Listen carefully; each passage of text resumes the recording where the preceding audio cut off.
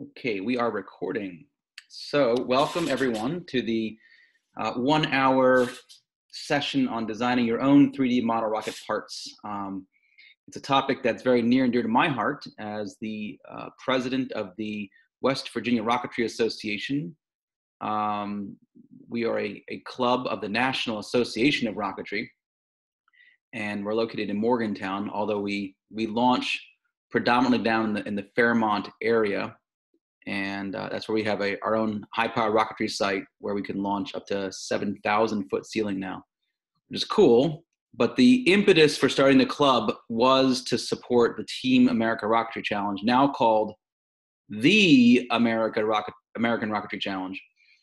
And one of the things that we've been doing since the day we got our first 3D printer at NASA, which was probably about 8 years ago now, is using the printer to design and print parts for model rockets. In fact, the very first part I ever printed on our Stratasys UPrint Plus, which was a really nice $40,000 printer, was a nose cone.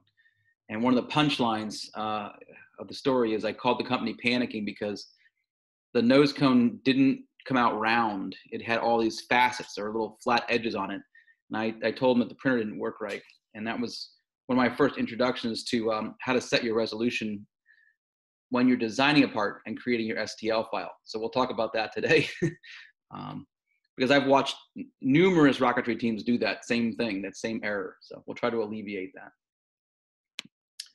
So the first thing I want to just address, and I'd love to get your input as well, which is why do this? Like, why even bother? Because you can buy parts from Apogee or other companies, you know, balsa fins, nose cones, bulkheads, centering rings, and everything that you could, you know, design. Of course, you could just buy the part.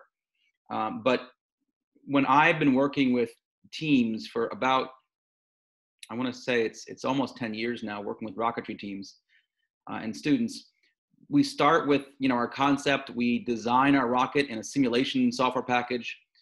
We start modeling the performance of the rocket, you know, with various fin shapes and sizes and nose cone, you know, shapes and different engines. And we get this, you know, high-tech data out of our expected altitudes, thrust, peak velocities, apogee times, all this stuff. And then ultimately we end up taking balsa wood and cutting it with essentially a razor knife and sanding it with like a block of wood and you know, sandpaper. And it just seems we went from super high tech to super low tech. And I kept wanting to make that a little more sort of analogous to what NASA engineers and other professional engineers are doing. And that is they're not, you know, going in the wood shop and getting out their, essentially their jigsaw and kind of rough cutting something. They're doing stuff a lot more sophisticated. So 3D printing is one way to enhance the design process. We also have a 3-axis router now at our makerspace at the NASA ERC. And so I've trained teams to use that tool to manufacture their parts. It's subtractive technology. We're going to be focusing today on additive technology or additive manufacturing, which is when we're adding material, in this case, to the 3D printing process. So also, once kids had their design, then they were like printing out the templates and tracing those templates onto a piece of wood and cutting it out. And it seemed to me that this was a perfect opportunity to introduce them to a new topic or of computer-aided design or CAD, and have them learn about the process of rapid prototyping and how it can be applied to their own designs. I've also found, and I don't know if this is true in your experiences or not, but I probably had hundreds of phone calls and emails, messages from schools that they have a 3D printer, but they're not sure what to do with it now. They've downloaded and printed files that they found on the internet, but they didn't know how to create their own files per se. That was, you know, not a skill that they had yet developed. And so this gives you a reason to design and print your own custom parts. It's also one thing that I love about training people to utilize 3D printers for rocket parts is, generally speaking, these are really easy parts. You can get super complex. We have some pretty amazing parts. One team in Morgantown designed their entire rocket, except the body tube, out of 3D parts. The only problem was it was basically at the weight limit and was super duper heavy. But it was neat. It all threaded together. So they had like they glued a coupler in the bottom and threaded on their entire fin and engine mount, and they had a coupler on the top, and then they threaded on their nose cone. It was really high tech, but a little overweight. But they were able to utilize a 3D printer effectively. One thing that always kind of fascinates me is I go online to websites, one of my favorite websites for ordering model rocket parts, Apogee Rockets, and the cost of ordering a bulkhead or something, it's not very expensive, to get a balsa wood bulkhead or something, except by the time you add shipping and ordering, you can print the part in an hour. It's going to take, a week for you to get the part, and the part plus the shipping is about the same price, if not sometimes more expensive to order it. So it's not a cost ineffective model. One of the things that's happening right now is a lot of people are 3D printing COVID face shields. That is cost. It's not really cost effective, since you can print 1 to like 4 of these things at a time. And it's just a part of the face shield. And anyway, it's additive manufacturing is wonderful for prototyping and one-off and custom designs. It's not really designed for manufacturing in a big sense, because it's so slow and relatively expensive to rotomolding and other techniques. But for what we're doing, it's perfect, and the cost is very competitive. And one thing that I didn't know would be the case, but you can print 3D parts, and they will definitely hold up to the rigors of model rocketry. The biggest issue I think we normally have is which glue is the right glue to use to get the parts to adhere properly. So the overall process, and this to me is really important. I don't want to begin with a CAD package and say, let's start from here. I always force the teams to do their homework first. Bust out a notebook, get your engineering notebook ready, and tell me about your rocket. It's a BT-70, a BT-80, it's a 3-inch body tube. What are you doing? What are you building? And then I want to know what nose cone you want to have. Is it a parabolic? Is it an ogive shape? How high is it going to be? And there'll be other limitations or constraints that come into play as well. How thick are your parts going to be? And I like to see their sketches, and I like them to develop the skills of drawing sketches from a top, side, and a 3-dimensional view. It's called an isometric view. So here's here's my coffee cup. So the isometric view would kind of be like pitched at an angle. And so once you've printed your part, one of the keys, I think, to the engineering process, so in addition to teaching rocketry and rocket science, in addition to teaching CAD and rapid prototyping, we're teaching the process of engineering as well. And so we want them to document everything and make notes like, hey, the 1 millimeter thick engine tube collapsed and broke. It didn't work. Let's use 2 millimeters next time. And that documentation really is critical to helping them understand the process and how it should work, the iterative design process. And my new thing I'm going to unveil is that I created my own group on Thingiverse. They have Thingiverse groups, and there's many rocket parts already shared on Thingiverse. And it's not the only place to share 3D parts, but the ERC owns 4 MakerBots. So by default, I had to create a account with MakerBot, which is also the same company that manages the Thingiverse. And so what was new though last week was preparing for this workshop, I created our own group. We could start sharing parts in there.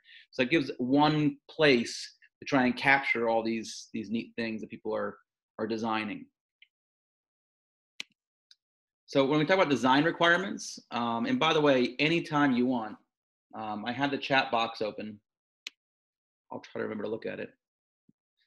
And yeah, Gary mentioned, mechanical drawing is a skill, despite the fact that computers can now do that for us. And even Fusion 360 and most of the CAD packages have an option where they'll take whatever you design and put it in a mechanical drawing view for you.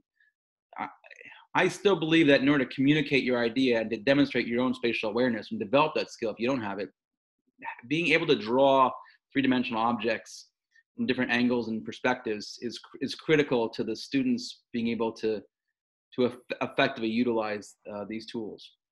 But so we're going to build a rocket today that is based on a BT-80, which is a standard name that Estes came up with for a body tube that happens to be 65 millimeters inside and 66 millimeter outside diameter. We're going to put a 29 millimeter motor in it. Part of my belief is if you're building a TARC rocket, you might end up using a 29, you might end up using a 24 millimeter motor. You don't know. But if you build a 24 millimeter motor mount system, you can only use 24 millimeter motors. And you can't predict what motors will be available. So go with the 29 and then print an adapter. And so that way you can always step it down and run smaller engines if you need to. We're going to do some centering rings as well. And we're going to, in addition, do a nose cone and a bulkhead. And we'll see how much time we have. I think we might run out of time at that point, but we can get much more advanced. We have some really sexy designs that we've worked on to hold electronic payload bays. It's a little beyond the TARC experience.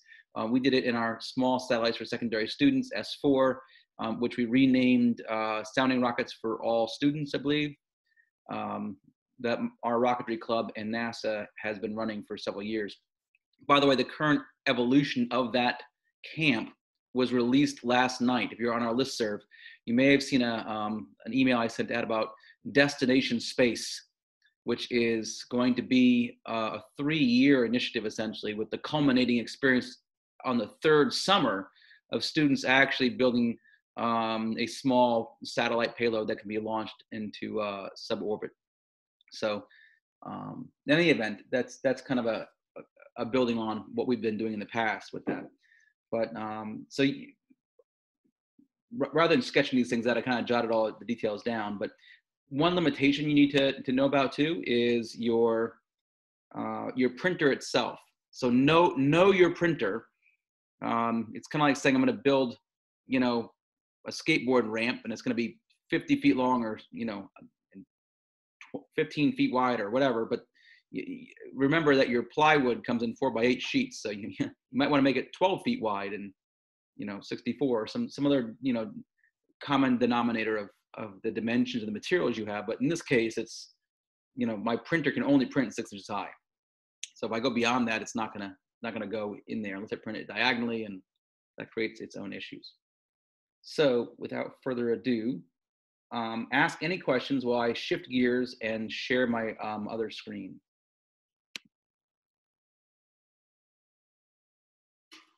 There it is.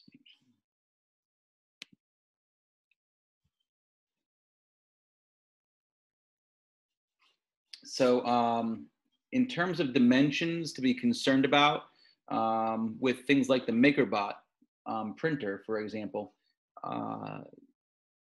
actually is a rectangular build envelope. So I think it has 8 inches in one direction, 6 in the other, and 6 high. And so your actual longest measurement would be a diagonal of 12 something inches. But printing a object that's hollow along a diagonal axis like that, laying down on its side, wouldn't work so well. So that's where you have to understand 3D printing and take that into consideration when you're designing your part, because it's definitely easy to design something that you can't print. A fancier printer, so I have an ABS printer at the Makerspace at the ERC. It's the Dimension UPrint Plus. It has 2 print heads, one for support material, one for model material. That printer can print in any direction I want. I can print this nose cone sideways, upside down, at a funny 400-degree angle. It'll print support material to hold it up and to fill in where it needs to, so that the print head can do the model material in any angle. It has something to print onto a surface. In contrast, the MakerBots, they'll try to do support-ish plastic, but they don't have a separate plastic head or filament, and so you have to just break everything out and it's not going to do as effective a job. It won't do as nice a job printing something sideways. So I like to always orient my nose cones, for example, straight up and down with the opening facing down. And that produces the best print, best quality print, and the most efficient print, because if you had to print support plastic, you just doubled the increase of your time of your job and the cost of your job, because now you're filling that whole nose cone up with fill material in order to print solid apart on the outside. So that was probably a long explanation, but each printer is different. I was working with East Fairmont High School, and they have a printer that has like an 8-inch high print envelope. So it was nicer than the one I have. Okay, so I just pulled up a nose cone that I designed previously, and let's just go ahead and start with this by looking at, the parts of it. So on the bottom, I'm gonna close this little window over here. On the bottom of the Fusion 360 window is a toolbar that allows you to go back in time and examine all of your parts and all of your features that you added to it. So for example, if I looked at this nose cone and I said, gosh, the shoulder is a little too high, a little too much shoulder there. I didn't want that much of a shoulder. I can go back in time to the sketch, double click that. I'm in the sketching tool, and I can make adjustments there to that dimension if I wanted to. So, and actually I can see that I have a whole 1 millimeter thick dimension and a lip there. Technically speaking, the lip on our paper body tube is only 0.5 millimeter, but in my mind, it's okay to have that stick out a little bit, and you could just brush that with some sandpaper if you want. But I definitely want to have it stop and not slide in. So I err, and these are little things I learned along the way. I erred in this out of caution there. But you can make some adjustments in here, and those adjustments would be immediately represented in your final design. I could also double check the shelling I did. Maybe the nose cone ended up being too brittle or too heavy. I might say, gosh, this nose cone is great, but I'm overweight. So what I could do in this case is, you can see the thickness of the wall is 2 millimeters. I could change that to 1.5. Okay, and so now that just made the thickness of the wall less, and everything else should be fine. And so I could cut some weight that way and see if that's strong enough for the demands of what we're doing. But I can save a version. So let's begin with the simplest design. So in the little PowerPoint we had earlier, I think the first object that we're going to design is going to be actually, let's begin with the coupler. So one of the things that you need to build a model rocket that's going to be a payloader is something to hold the payload bay and the booster together. You can just buy a paper tube, which is very cheap, but then you still need to have a bulkhead. You still need to glue that in. You still need to have anchor points. There's a whole lot more involved in it. We can accomplish all that in one fell swoop, essentially. And it's very straightforward. So I have a new part.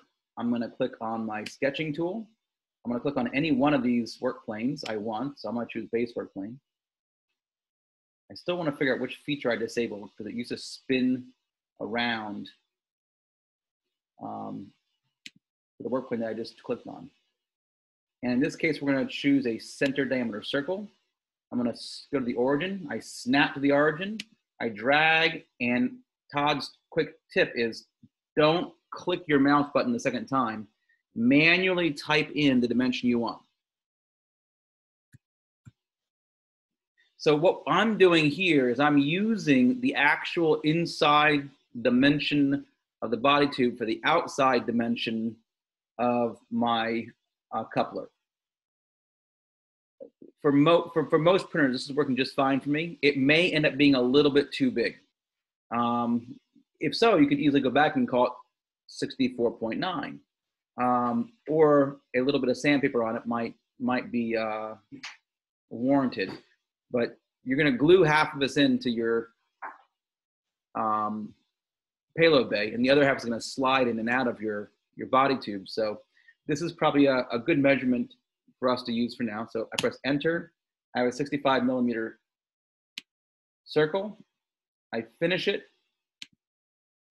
And now what we're going to do is we're going to add a feature to this. And the feature is the one that's already, it's the first feature highlighted on the top of the menu bar. It's called extrude. If I click on the create drop down, I can see that I have extrude, revolve, sweep, loft, all these different options here.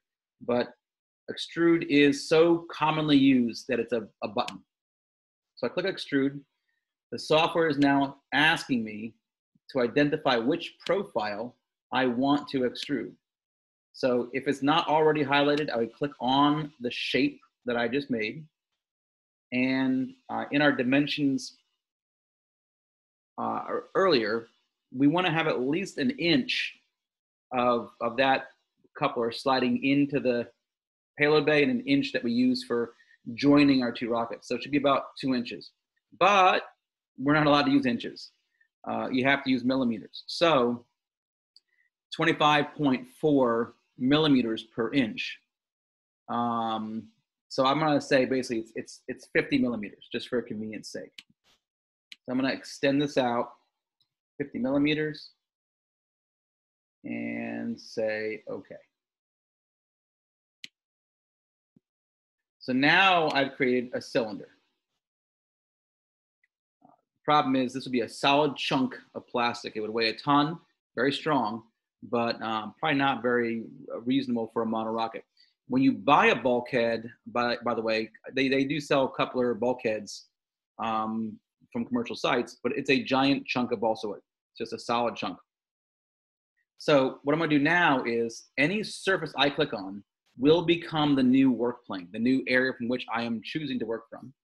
So I'm going to click on this top of my cylinder. And now I'm going to look not at create, but my next section of tools called modify. And in modify, we can press and pull, we can round edges, we can chamfer the edges, or shell a solid. So that's the one we want. We're gonna shell a solid.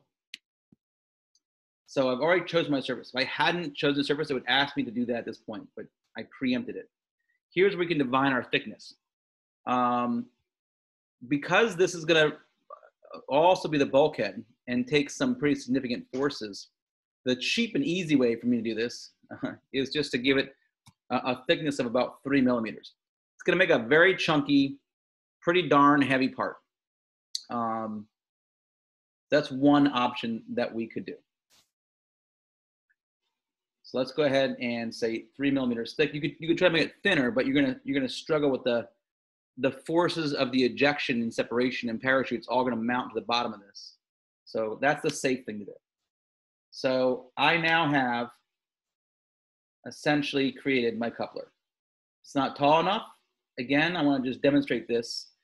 I'm going to go down the timeline to my sketch, and I can adjust the sketch if I wanted. In this case, if it was too thick or too large, for example, it wouldn't fit inside my body tube. I could easily adjust it here. If it wasn't tall enough, I could go to the next item, which is the feature called extrude on my timeline, and say, you know what? I really want to make this 60 millimeters.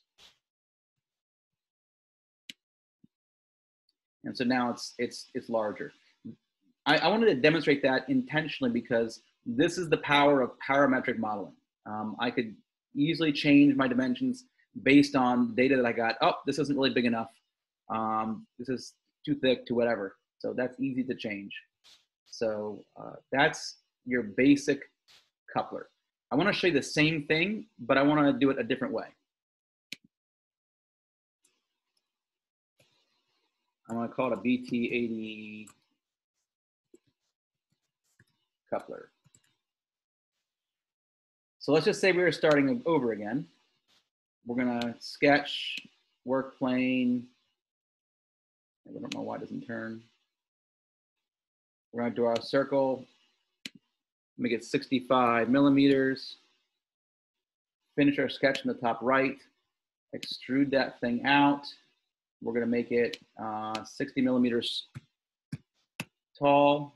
So we're done. But this time, I wanna have thinner walls and a thicker bulkhead. So I'm clicking on the top of this cylinder to make a work plane. And now I'm gonna do another sketch. And it should have turned like this. I spent like 20 minutes trying to figure out why what setting I disabled that doesn't let it turn. I'm gonna draw another circle now. So if we know we have a 65 millimeter diameter circle, and I wanna make my walls, say, I don't know, 1.5 millimeters thick. So we're gonna have 1.5 millimeters on either side of our 65, so that's 3 millimeters. So 65 minus 3 is 62. I'm good at math. So I'm gonna drag it a little bit, type 62, and I've created a circle at 62 millimeters diameter, enter, finish my sketch. So there's a circle on top of my cylinder. At this point, I'm gonna hit the extrude button. I'm gonna identify, because now there's more than one surface. There's several different surfaces I could click on, so the software can't automatically assume. And at this point, it's saying click on whichever surface you need to extrude. So I'm gonna click on this inner circle. By default, the software assumes I'd like to add material, creating a new body, which actually if I start to do this up, it's gonna say join. So it's now creating a new body material. It's essentially attaching as one solid piece, but I don't wanna do that. I'm gonna drag into the piece. And in doing so, the operation automatically changes to cut. And so it's removing material now. So extrude is very powerful. And that's kind of one of the things I wanted to point out to you here. Now I still want to have a 3 millimeter thick bulkhead down there. So I know that the entire height is 60 millimeters. So the length that we're going to go is negative 57. And that's going to be a 3 millimeter thick bulkhead. Hit OK. So now I have a slightly more advanced, slightly more nuanced, if you will, coupler bulkhead that allows me to have thinner walls, cutting some weight, but maintain the thickness in the area that I really wanted to have it. So down the bottom, it's a little thicker. And it's hard to see that you can change your view. Down here, there are different views. For example, I might want to have wire frame, and I can see the thickness down there a little better.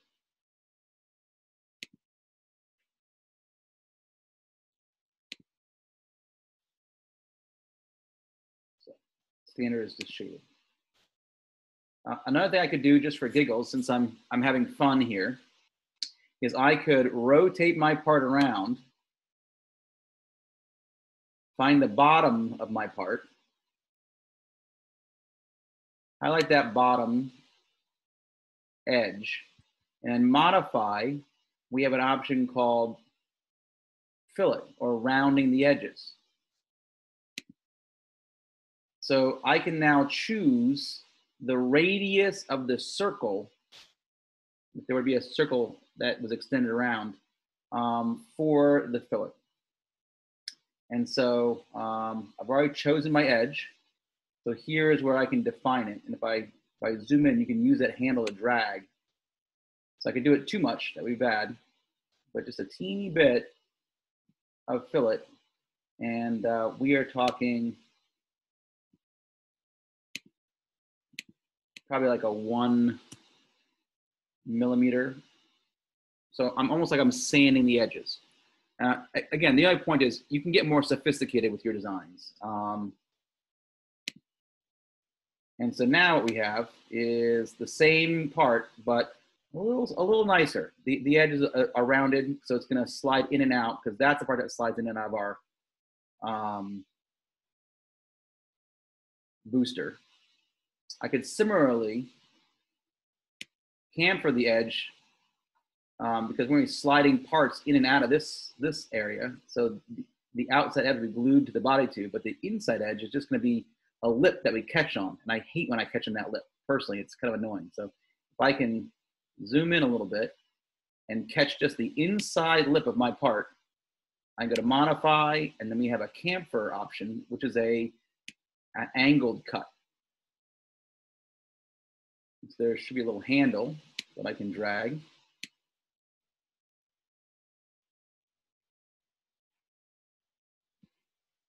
You can see I can get that chamfer edge to make it a smoother transition when I'm shoving like an egg holder or something down inside there.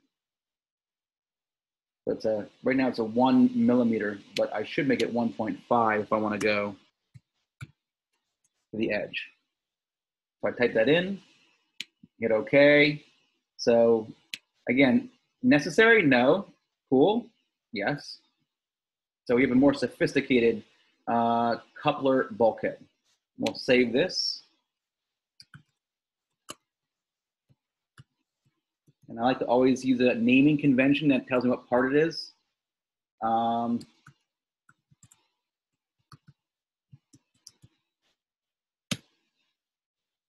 And on this part, let's go ahead and take it to the next step. And that is to get this to our 3D printer. I don't want to forget that step and run out of time. So essentially, I'm going to go over to the file dropdown. It's a little dog-eared piece of paper. And there's an option called 3D print. The sucker is that you always want to go for the export, and that's wrong. In this version of software, it's the 3D print button. And when I hit that, I love to have the preview mesh on, although I can hear my laptop is starting to smoke, the fan's running. This is a little intense what we're doing in terms of the graphics and stuff. But I mentioned earlier that I had inadvertently printed out a nose cone, my very first print job, that had all kinds of edges and facets on it. And that was not ideal. And so that was because I had my refinement set to low. We're going to turn off send to 3D print utility. I'm doing that because in this course, I have no idea which printer you're using. You could be using a Bosch, a Lutzbot, a MakerBot, a Uprint, I don't know. And so because of that, I'm going to just make sure we output as an STL file. And so nothing's happened because I didn't select the part yet. So that top option is not done. So I click on the part, and you can see it shows me these triangles, and there would be little flat edges all around this. This part would not slide smoothly into my rocket body tube. This would be bad. So I'm going to choose high resolution, and you'll see the number of triangles increase. So we're now using 5,700 triangles. Here we're using 844 triangles. So why do I care? A higher resolution part, just like a higher resolution photo, is a larger file. It takes more time for your printer software to process. It's a more complex part in that sense. And so if I'm putting multiple parts onto a 3D print tray, I've actually had the software that manages the printer crash if I had lots of high resolution parts on there. You're really never gonna have that happen with the rocket parts you're building, but I just wanted to explain why we care. Hit OK. It now gives me a separate file entirely. And this is where I'm going to rename it again. This is my cool BT80 bulkhead coupler. So I've saved that part. And just to wrap up the concept here, I'm going to launch the MakerBot software and show you how that part comes in to the software that manages the printer, the slicing and layering, and get your part ready to go. So I'm waiting for that software to launch.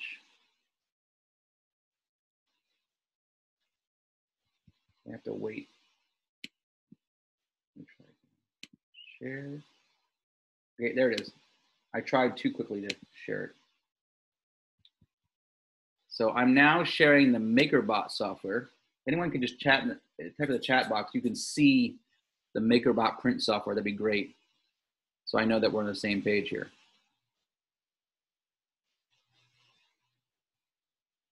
Great, thanks, Emma. So what we have over here is the Add Files button, or Add New Models. So I'm going to go ahead and click on Add Model. I'm going to go to the desktop, and there is my cool BT80 bulkhead coupler part. I'm going to add that. Okay, apparently MakerBot wanted to do a software update in the middle of this. It's weird, I just used it last week and it didn't need that. Now, this is the part where I think it's critical for everyone to understand that our printers have limitations. So in other words, I could attempt to print the part like this, but this is hollow. And if I did that, the printer would attempt to fill underneath of this with scaffolding up to the edge here, probably halfway, and the entire part get filled with support material. It would make the part potentially unusable. Plus, twice as expensive, plus twice as slow. So how do I do this properly? With a part like this, I'm gonna position the bottom down. MakerBot has a feature where I can actually click on a surface and then orient it. So it says place face on build plate. So I click on that button. It says, okay, select the face of your part. I'm gonna choose that, and that is the bottom. And now it rotated my part. That's one way to do it. So my part is now down on my build tray. If I have multiple parts for my rocket teams, I can move this part around, and I can position everything I want on here before I hit print. And then the last thing that's kind of fun to do is do an estimate and print preview. I just think this is cool to see. So how long will this part take? How much plastic will it use? Again, good things that you need to be aware of. You need to understand the limitations of your device when it comes to the manufacturing part.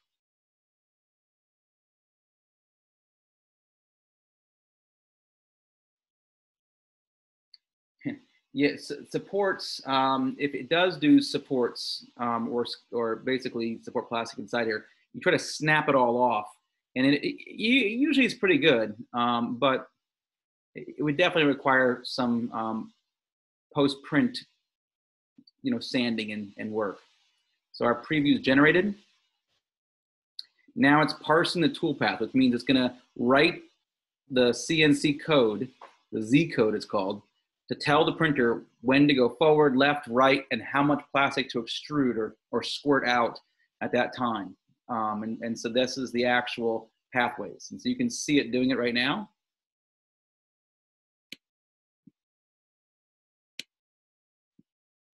So I have something called rafting turned on. It's gonna print the support material underneath, and that's gonna print all of our build material up. So here's the animation, support material, build material. And it would take 4 hours essentially, and it's gonna use 35.7 grams of plastic. So I just wanna show you how that works. And you can skim through any layer you want as you do this. Anyway, any questions about taking apart that I designed, making an STL or stereolithography file and bringing it into your print management software?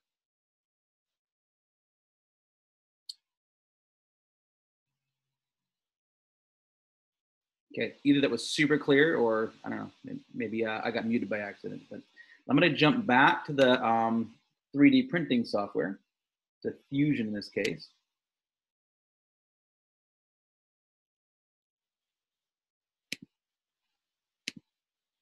And if someone could confirm that you can see Fusion, that'd be great.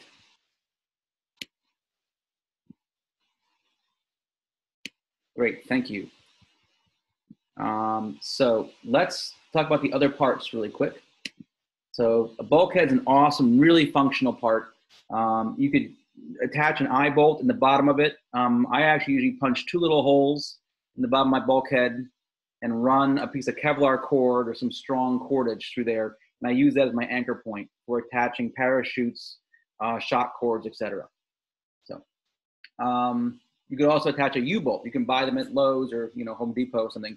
a U-bolt, thin, tiny little U-bolt with a metal plate. That's probably the strongest. It adds some weight, but it creates this really nice metal anchor point for you. I have examples of all this at my office, which I can't get into. Okay, so we're gonna make a new design. I started with not the easiest thing. Let's go to something the easiest, which is gonna be one of our easiest, a engine tube. So we're gonna basically draw a circle, and let's do the inner diameter first. The engine that we're gonna use is a 29mm engine. Now, I wanted my fit to be tight and snug. With a little bit of sanding, I can make it a little smoother and to come in and out if I need to release, for example, the coupler. But when I make the engine tube, I have to have the engine easily slide in and out, and the engine has some paper sticker on it and stuff, so I cannot make the inner dimension of my engine tube the same as my engine. I have to make it a little bit bigger. So I'm gonna make this 29.1mm. A teeny bit larger intentionally so that my part can fit in. I'm gonna click on the circle tool, draw another circle, and now the question is, what is the thickness of our walls? And I did define this earlier. We're gonna do 1.5mm thick walls. So 1.5 on each side, we're gonna add 3. So that's gonna be 29, 30, 31, 32, 32.1 millimeters, 2.1. So now I have 2 circles. Finish my sketch. And at this point, hopefully this is becoming second nature. Extrude. It does not know what I want to extrude, so the software is held off at this point. I choose that area between the 2 circles, and I like to make my engine tubes at least 100mm long.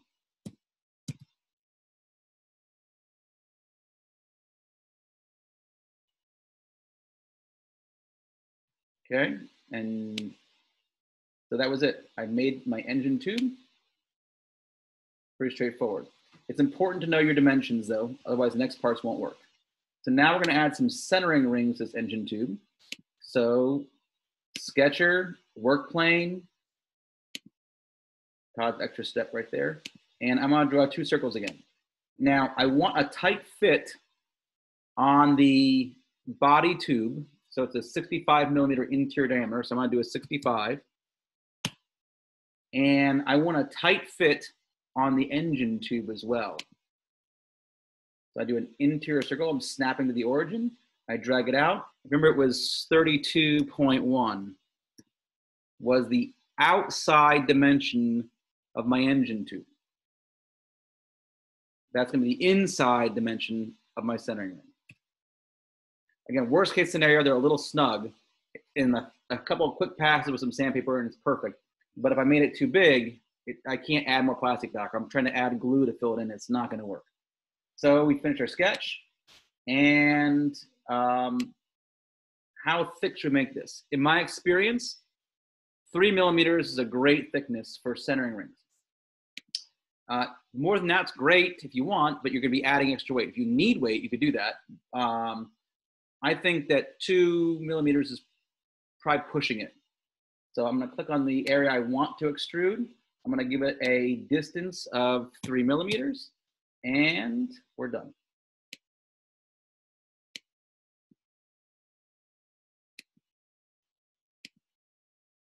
That's our centering ring.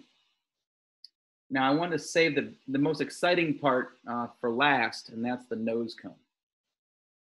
So let's see.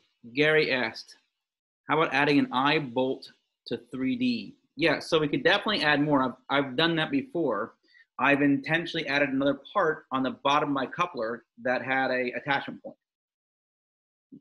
The reason I shy away from getting my parts too complex when I'm initially teaching students is twofold. One, I've had that part snap off. A 3D printed attachment point, you know, in theory it could be strong, but it depends on how you design it.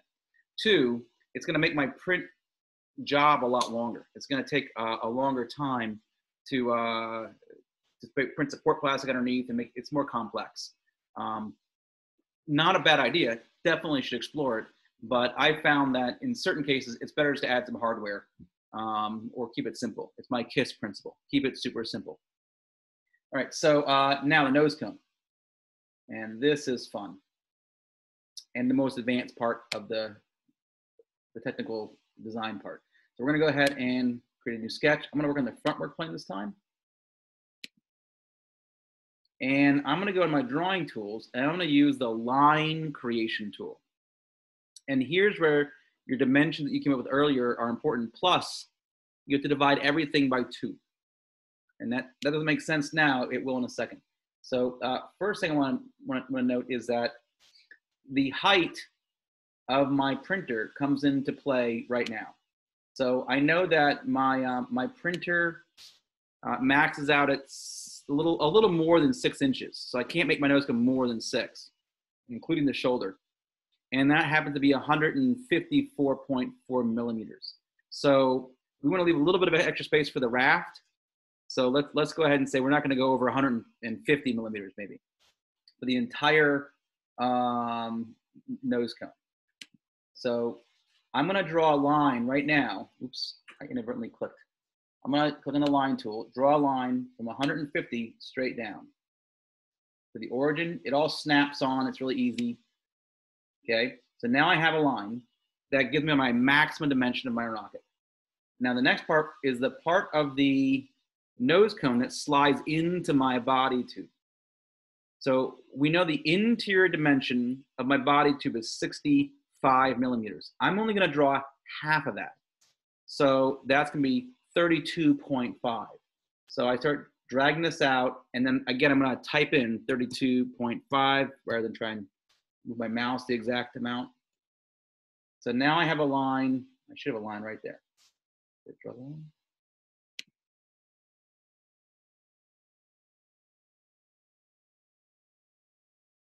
I'm not sure I got the line.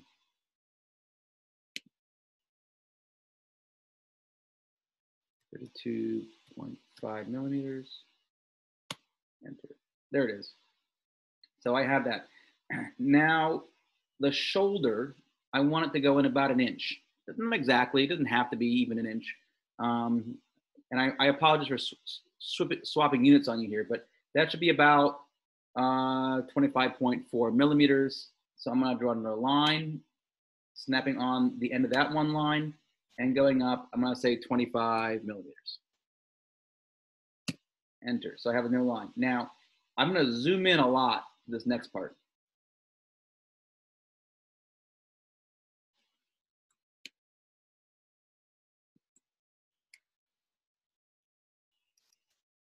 I lost my part. Hold on.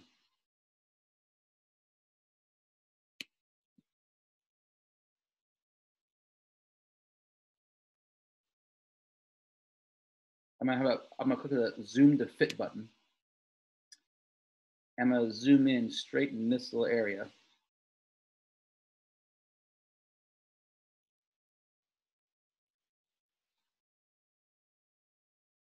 So with 2 fingers on my touchpad, I can drag, and with 2 fingers, I can pinch and zoom. So with this part, I'm gonna make it 1 millimeter in diameter. And it says that that one is 4.5. So we're gonna go ahead and I think I'm just gonna, out of convenience sake, just delete that part. So I highlighted, I deleted it. I inadvertently drew it. So my line tool, snap to here, and I'm gonna go 1 millimeter out. That's it. The actual dimension of the body tube is 1/2 millimeter. So that's good.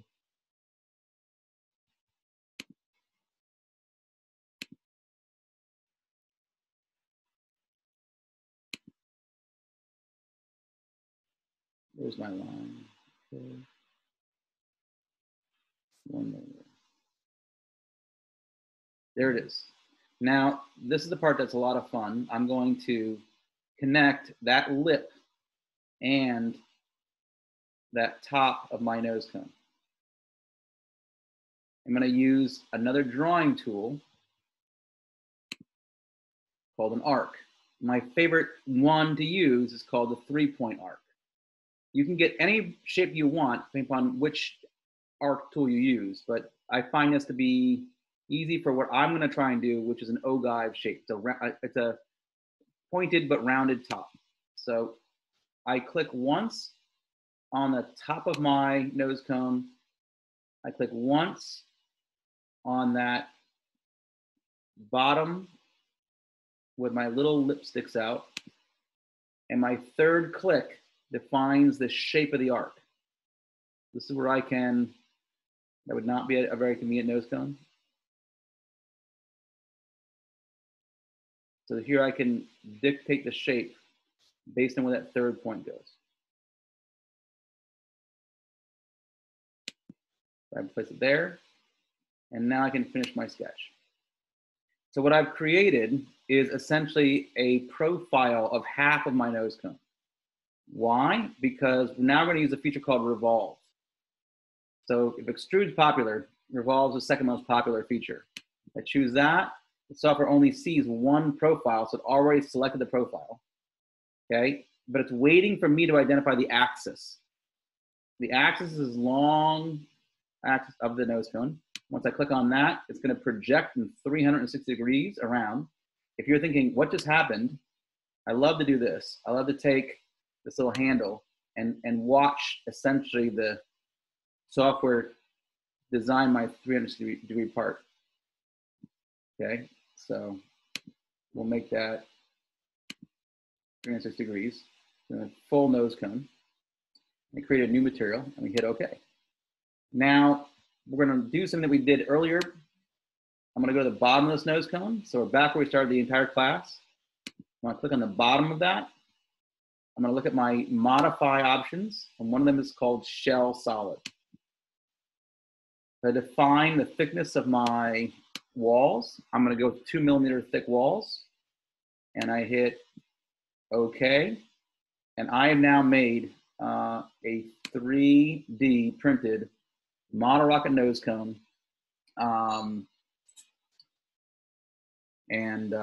The next step would just be to save it off, save it as a STL file so you can bring it into your 3D printing software. So I just glanced at the clock, and that is what we define as the time for the class. Since I don't have anything else in terms of workshops for the rest of the day, I'm happy to stay and answer any questions. But we'll go ahead and see if there's any other questions you have right now, and then I'll end the recording.